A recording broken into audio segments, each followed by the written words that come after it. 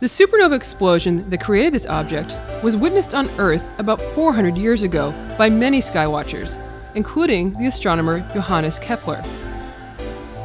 This object, which now bears Kepler's name, is the remains of a massive star's demise. Visible light from Hubble reveals where the supernova shock wave is slamming into the densest regions of the surrounding gas. Spitzer shows microscopic dust particles that have been heated by the supernova shock wave. The X-ray data from Chandra shows regions of very hot gas as well as extremely high-energy particles. The remnant of Kepler's supernova is possibly the last supernova seen to explode in our galaxy. It is located about 13,000 light-years from Earth.